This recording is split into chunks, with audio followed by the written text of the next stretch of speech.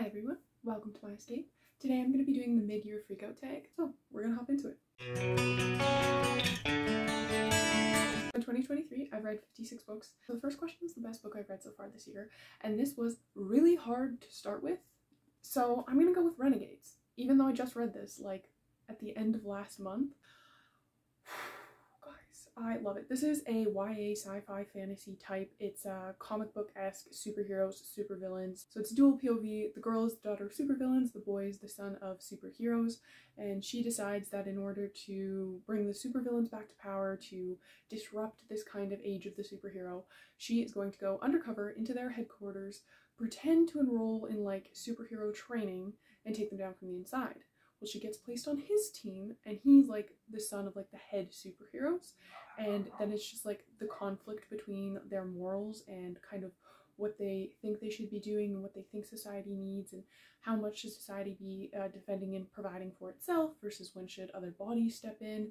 What is the autonomy of a person with superpowers, and is it only because they're now useful to society? Like, it is such a good commentary. I haven't even listed them all. It is just, oh, it is so good. It kept me entertained with all like the cheesy like nods to comic books or superheroes, you know, or even like superhero franchises and movies, while also being that incredible commentary. So I would 100% recommend it to everyone else. I don't care that it's young adult, it's good for any age. So the best sequel I've read so far is Restless Slumber.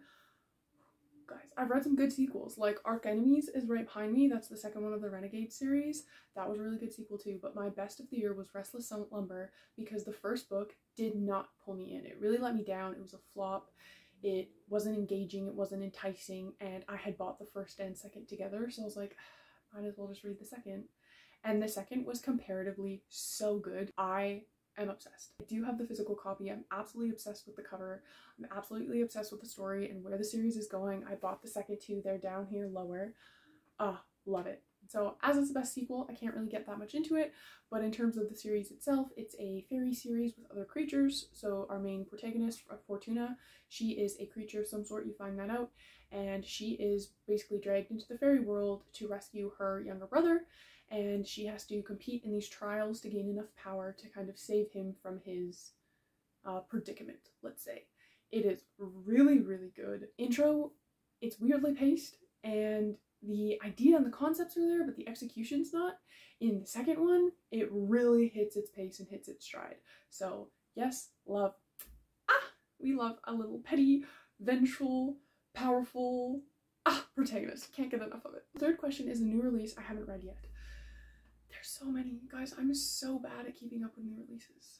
Okay, but earlier the Ambrosia was released, and that is something I keep telling myself I'm going to pick up next, and then I just don't, but it is something I want to get into. So it is the sequel of Frost, and again, it's a sequel. I can't really get into what that one's about, but Frost is a actually it's another fairy series, and it was so good. I find a lot of fairy series to be like kind of mid-tier. The bar is so high for me now, but Frost really met that bar. So it is a fairy world reality TV show kind of for the humans, and the Fae Prince is going to pick a bride on this like reality TV show because the Fae need resources, and this is how they're going to go about it.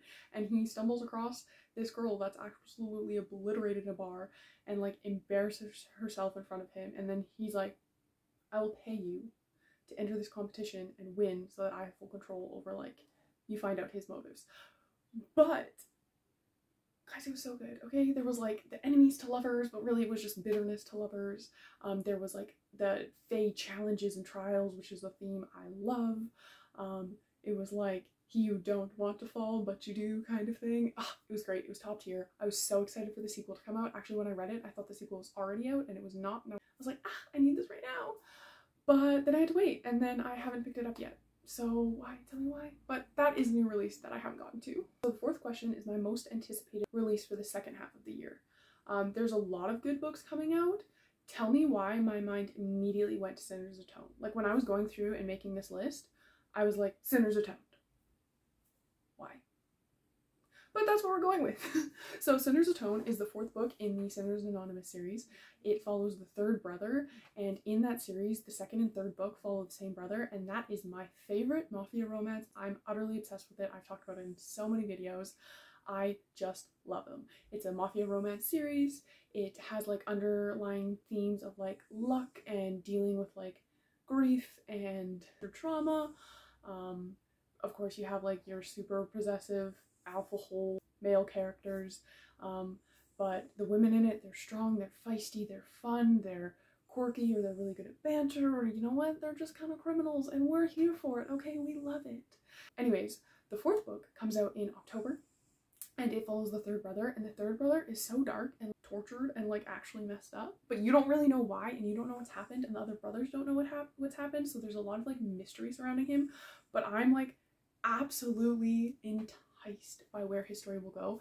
And then add on to that, the girl who like will be his kind of like opposite is like so sweet, so soft, so nice, but like you can tell she's coming from like a place of like trauma and a super dark past, and I want to know what her dark past is, and I want to see how their demons play together, and I'm absolutely over the moon. So there's a lot of good books coming out later this year, but that one for some reason is the one that really jumped out to me, is like the one I'm sitting on waiting for the most. The fifth question is my biggest disappointment. That is 100%, I don't even need to think about it, The Last Wish. Okay, it's the prequel in the Witcher series. I was so excited to get into this book. I got it for Christmas and I read 30 pages and I put it down, and then I picked it up the next year and I was like, why did I ever put this down? This is going to be a high fantasy. I love the show. This is going to be great. I owned the first 2 books already, and I read the prequel and I was like, wow, I absolutely hate every single thing about this. So much so that it has wrecked the show for me. So the premise of the book, if you haven't seen the show, is he is essentially a monster hunter, and he tells short stories pretty much every chapter of a different time in his life where he fought a different monster, and then in between those chapters is like the running arc of he's recovering at this nunnery, so he's talking to people. I hated it, so I'm not going to give you much more of a description, but it was super sexist, super predatory, super like gross. It was gross against women, it was gross against children, everything about it was just not for me. It was not the vibe, it was not what I wanted. I lost all respect for the main character, I lost all respect for the series. Yeah, it just kind of wrecked it for me. Yeah, that was actually really upsetting, and I did a whole video, actually, if you want to go watch it, on all the reasons I hated it. But yeah, definitely the biggest disappointment of the year for me. My biggest surprise of the year, I actually read in January, and it was Heated Rivalries. So Heated Rivalries is a MM hockey romance. Yeah, we'll get there. And it follows 2 guys who kind of are on par with each other for their career, and they're both kind of expected to go #1 in the draft. They played against each other in World Juniors.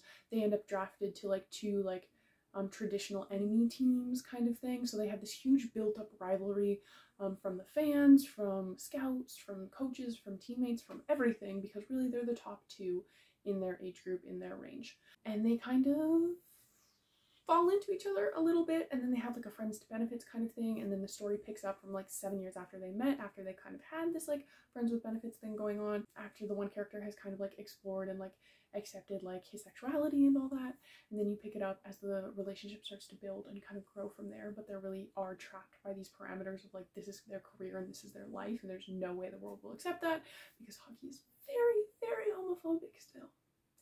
Anyways, it was the biggest surprise to me, because I don't even know why I picked this book up. I don't do sports romances. I can't really stand them.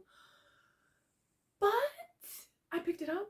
Furthermore, I especially don't do hockey romances because I know the game really, really well, and most hockey romances that I know of don't.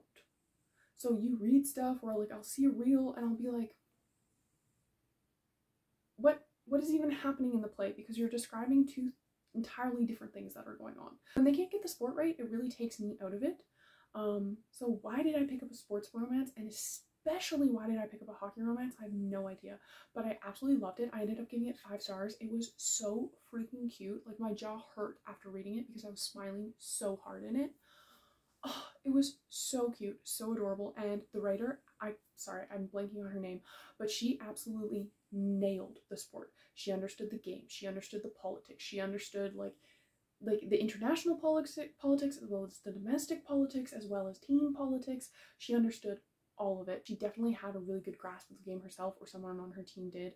But oh my god, I appreciate that. Did it immerse me in the story, and did I become absolutely obsessed and in love with these 2 characters. Oh, so cute. Definitely my biggest surprise of the year. Still haven't found a sports romance that even makes me want to read it. but I would be picking up the rest of her series eventually. Question 7 is my favorite new author or debut author. This one was hard, okay, but I think I'm going to go with a pretty basic answer and go Emily Henry. So she was new to me. She's not a debut author, but she was new to me. I picked up Beach Read, and that was my first book of hers, and I picked that up early on in 2023, and then the next month I picked up Book Lovers, and then I reread Book Lovers, and both of those are incredible. I'm obsessed with both of them. I'm obsessed with her writing. I'm obsessed with kind of like the parallels she plays with the actual like romance community and rom-coms in general, both on like the funny side and on like the less funny side. I felt attached and embraced by her characters. They were fully fleshed out and well-rounded characters that you just wanted to love, and you just wanted to love each other, and you just wanted everyone to be happy. I just, they were so cute. Question 8 is my newest fictional crush. My newest fictional crush is Manson Reed from the Loser series by Harley LaRue. Oh my god, do I love this man. Like, absolutely love this man. So he comes from a background of neglect, abuse, trauma, all of this, but he's not letting it define him. He is actively seeking help in terms of like therapy. He's surrounding himself with a supportive, loving community.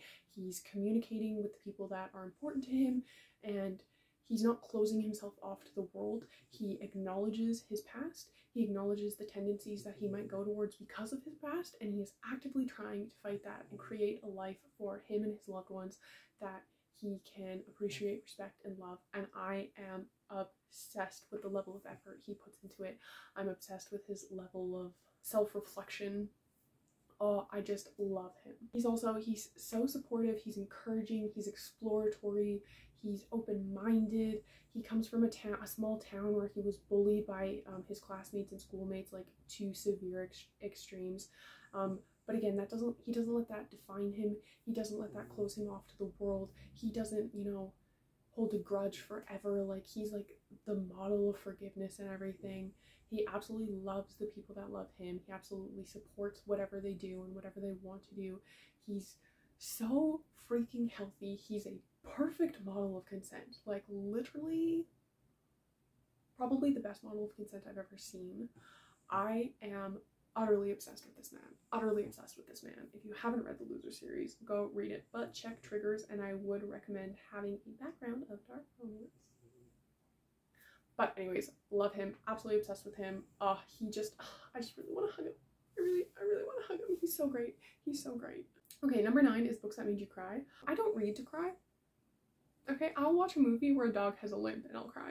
So it doesn't take a lot.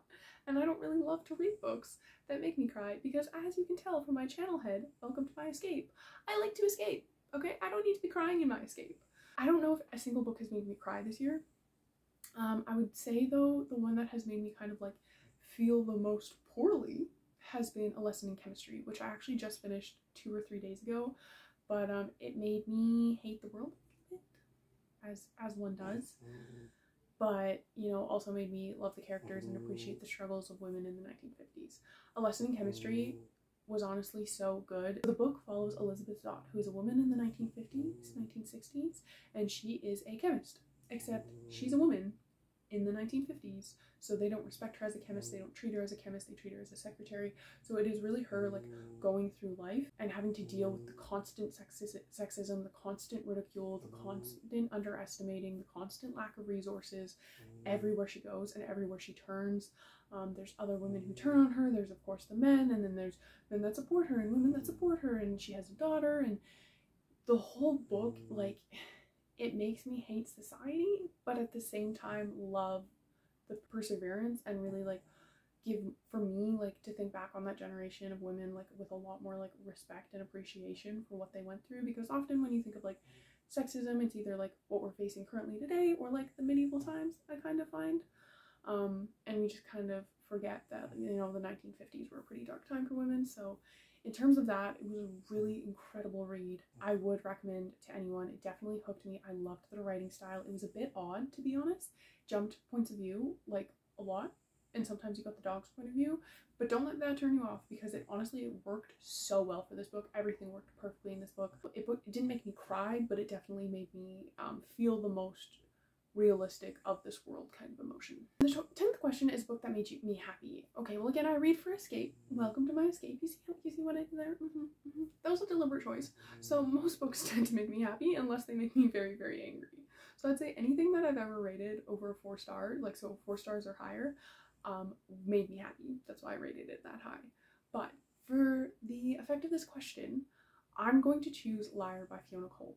And this isn't because I think it's a stellar read or it made me happier than anything else. It's because I picked this book up in such a foul mood. And I picked this book up because I needed something to do to like keep myself from burying my head in the sand. And it pulled me out of that mood so quickly and actually turned my whole day around, turned my whole everything around, and was just so much fun. Is it a groundbreaking book? No. Is the book for everyone? Probably not. Did the book have its issues? Yes. But for me, in that moment, it was exactly what I needed, and definitely so far in the year, it's the book that has brought me up from the lowest of low that I was at. So Liar is a erotic romance, and it's like a sex club erotic romance type of thing. So it follows Kent and Olivia, and Kent is Olivia's uncle's best friend. So it's kind of like dad's best friend trope, except uncle's best friend, except she's way closer with her uncle than her father. And so it's a big age gap in there, and they have a spicy night at the sex club before the book even takes place, but there is a novella. And then they don't see each other for 2 years, and then they run into each other at a family dinner, and they're like, what? But then they can't help their attraction to each other. They haven't gotten over it, and that's pretty much it. And then you follow them through their romance. There's a little bit of like boss employee trope in there as well. I just thought it was so fun. It was so fun, and it was everything I needed, and it made me happy. So that's this question. So the 11th question, I'm gonna cheat it a little bit, okay? But the 11th question is the most beautiful book you've acquired this year. I have gotten over 80 books this year. I have lost count of how many books I've gotten. So this one was really, really hard, and I'm obsessed with pretty books. So I have narrowed it down to 3, but I'm organizing like this. So my prettiest book that I've acquired at home is Supernova. I haven't read this one yet. This is the 3rd in the Renegades trilogy that I started the video with, that I've said I'm holding off on reading because I don't want the world to end. I am obsessed with this cover. I am in love. It's like reflective on the lightning. Oh, I love it. I love it. I love the little pun of the title. I love everything about it. I feel like on my shelves now, although this was very, very hard, I would say this is my most gorgeous cover at home. The most gorgeous cover at school, see how I'm organizing this? My most gorgeous cover at school, I would say, is Restless Slumber. I am obsessed with this cover. It's like fan arty indie art vibes, but on the cover of a book, it makes me feel happy and joy, and it is just so gorgeous to me. I love the colors. I love the swirls of her throne. I love how like it's true, like it's almost like an exact scene from the book captured. I love the slit in the dress. I love everything about it. Oh, I'd say at school, that's my favorite cover. And then, because I'm just kind of obsessed with this already, I ordered a special edition. It's going to be my first special edition that I've like specifically gone out and gotten new. But I waited for this to be released, and I sat there on my phone just waiting to click buy because it was going to go so fast, and I knew it. And I did get it, but it does not ship out until October. But because I've already bought it, I want to include it on this list. So I got the Mindfuck series. It's the collection, and it looks so gorgeous. So in the caption below, I've linked the reel as well. Oh my god, guys. I am obsessed. I'm obsessed. I'm in love. I can't wait for it to come in. I think it's gorgeous, and I want the collection so bad. Mindfuck series is a collection of 5 books, and they're all like novella length, I think. This is the collection. It's all of them together, and it is like my favorite revenge series. I'm so excited that this is coming in. I love the edition, but I also just love the stories, and I want to own it so freaking bad. So the Mindfuck series is following Lana Myers, and she is a female serial killer. And I say female because there's not that many out there, and it's fun. So she has a list, and she's out there getting her revenge, and she is not hesitating whatsoever. And then she kind of runs into and starts a relationship with an FBI serial killer profiler who just happens to be working on her case. Tell me a greater love story. Aside from the love story, because that's cute and it has its moments for sure, but I'm obsessed and in love with Lana. Yes, you're like, how are you rooting for a serial killer? If you know her backstory, you would root for her too. So definitely check triggers going in. It's just absolutely amazing. And the end is so epic, and I'm trying not to spoil anything, but the end is so epic, and I've never read a better revenge plot in my entire life, and I am so immersed and obsessed with the series, and Lana Myers is now one of my favorite characters of all time, and I'm so excited to get this book. And then the last question is, what books do you still need to read before the end of the year? I say the main priority is Wise Man's Fear. This is the second in the Kingkiller Chronicles, so the first was In the Name of the Wind. I read it in February. I got absolutely obsessed. Very slow to get into it, but I do want to crush the second one. I was so tempted to crush the second one while I was at school, but I know I owned this, so I was like, no, I'm gonna go home and I'm gonna read it. However, now it's just not the vibe, because it gave me major academia vibes and really helped me study in the moment. But it is summer right now, so I don't really want academia vibes. So I'm thinking I might actually push this for a fall read, but it will be read before the end of the year. And then, although I have put a hold on this series, I definitely do want to finish the trilogy. The hold is probably only going to last a couple more weeks before I can't take it anymore, and I just want to know what happens. So I will read Supernova before the year is out as well. I want to finish Rage and Ruin because it has been on my currently reading list forever. I'm only 30 pages into it, but it is the spin-off of the White Hot Kiss series, and the White Hot Kiss series is what got me back into reading in 2022. I just picked up the spin-off series too soon. So I needed to let the first series kind of die down in my mind before I really jumped into this one to give it its full appreciation. But now I'm back at home, so I have it in my hand, so I definitely want to get through that one and get into another Jennifer L. Armentrout fantasy. And then I'd say the last that are kind of on my mind, at least that I have at home, is Deadly Dream and Beautiful Creatures. So these two are the 4th and 5th of the Fortuna Sworn series. The second is Restless Slumber that I keep talking about. So again, Restless Slumber really brought me into the series, and I really do want to get into these. I'm a little worried they're not going to live up to my brain hype anymore, and I absolutely love them being full of potential.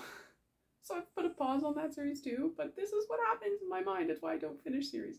But I do really want to get into these, and I will finish them before the year is out. And that brings us to the end of the mid-year Freako Take. So I really loved doing this video. I loved reflecting back on everything I've read so far this year, and these questions were actually really hard for me to answer, and I tried so hard not to make it 2 or 3 answers per question until it got to the beautiful book one. And then I was like, well, I love pretty books, so I got more than one. What can I say? Obviously, anybody else that wants to do this video, definitely do it. It was so much fun to watch other booktubers do it, then to do it myself. I will write all the questions in the caption below, so you can just copy and paste from there. But thanks for sticking with me. How has your 2023 reading journey been? What is your prettiest book? That is the question I want to know from everyone down in my comments below. What is your prettiest book?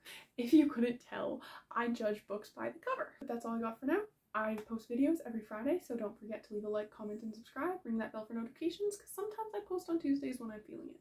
But I'll catch you guys on the next one. Bye!